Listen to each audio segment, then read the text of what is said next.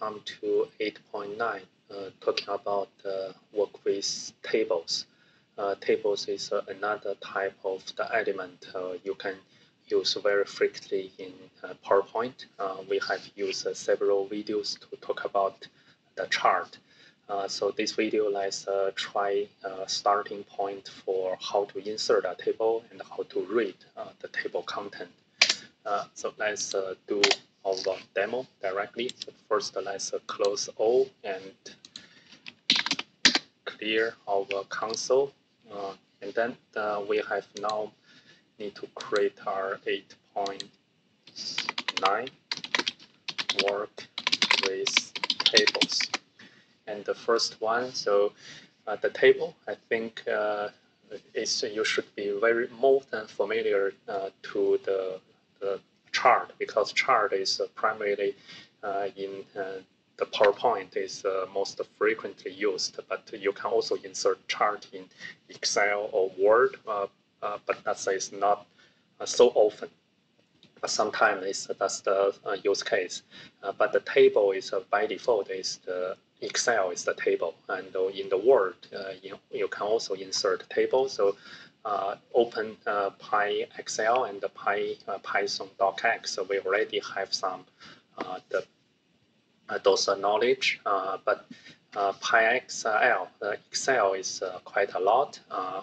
But PowerPoint itself is not unique, specified for handle table, but you can also still insert some table. So what we need to do is you need to understand you can insert our individual table, or you can use next video we talk about, you can use placeholder to insert a table.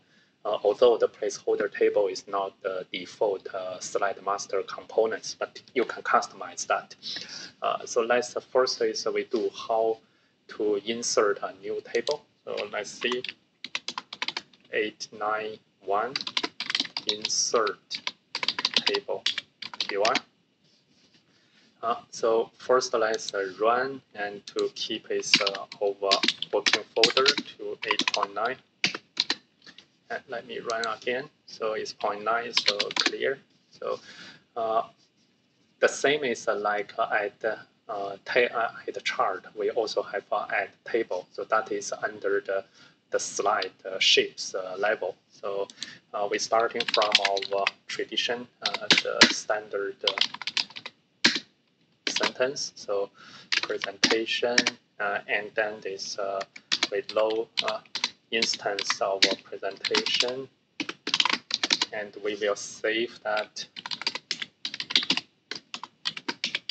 to 891 pptx.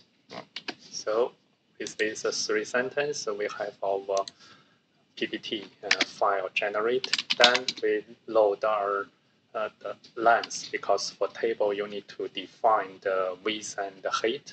Those should be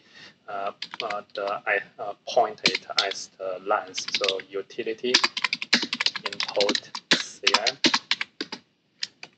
Use the ESC. If you use enter in Visual Studio, the code you will get that auto-complete, which is not your expected.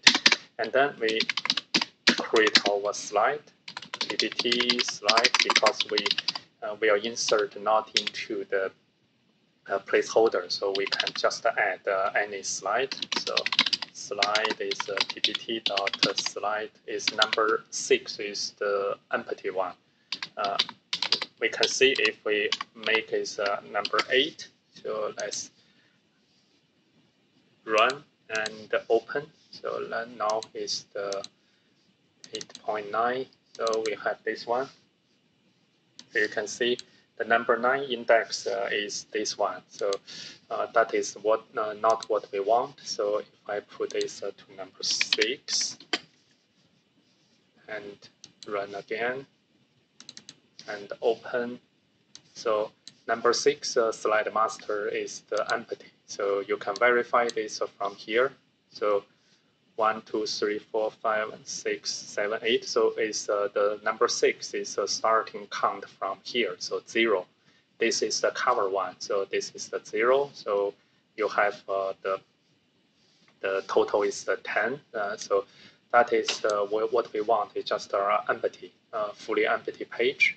And then we starting to define some the variables. So we should have the row equal to 4. You can use this semicolon.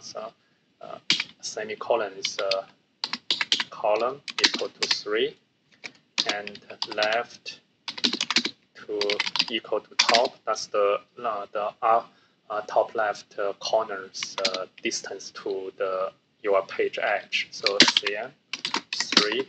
So this is same as what we did on the chart. We just make this rectangle. Width equal to cm 20, and height equal to cm 10. And then so that is not good. Should have this one. Then is the graphic frame. So maybe we put that table frame is better. So it's not our the chart. So it's better we don't call that as a graphic. So but anyway, that's just our variable name. So add the table, as long as you keep that consistent is fine. So same is let's put that in this the line by line. So row is the first argument, and the column second, and the top left. So we use XY. So now we use top left is more readable. So height. So you have these 6 arguments. So let's run first. So if it's working, let's see. So from our current file, so double click. You can see here, you already have this the table. By default is the header row has the different color. So 4 rows, 3 columns.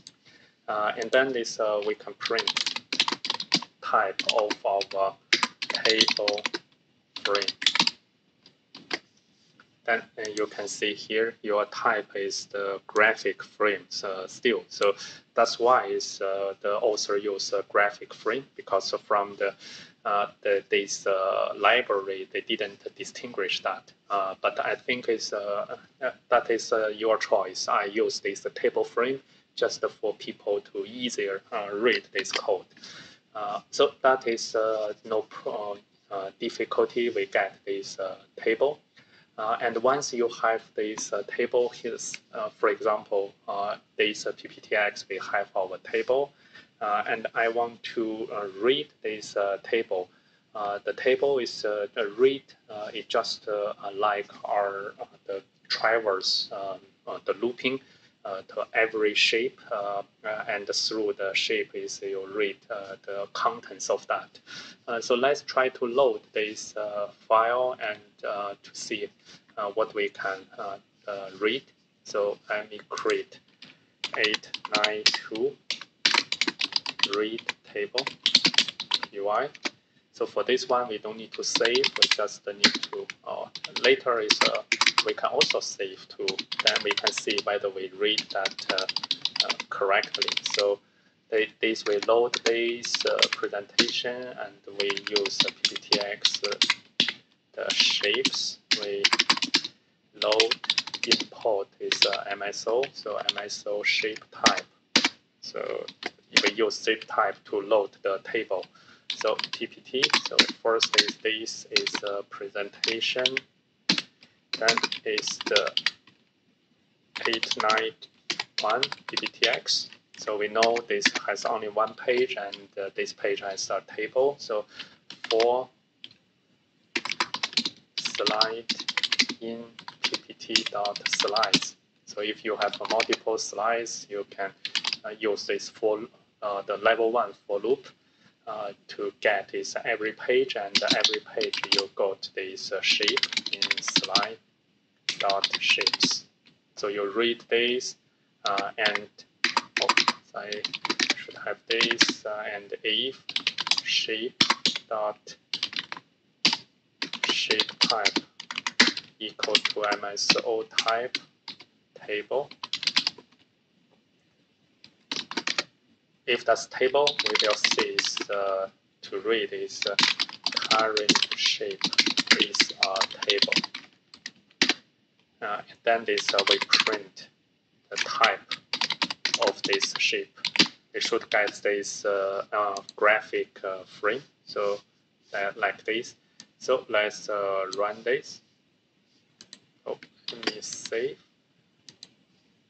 You can see current shape is a table because they can't traverse of those and to get this table and then the graphic frame. So that is the very simple way. So you can traverse every slide and go to our slides, all the shapes. So let's do another the trial. So let me copy this. So make multiple tables. So if I put this like H2, so let me create some additional page.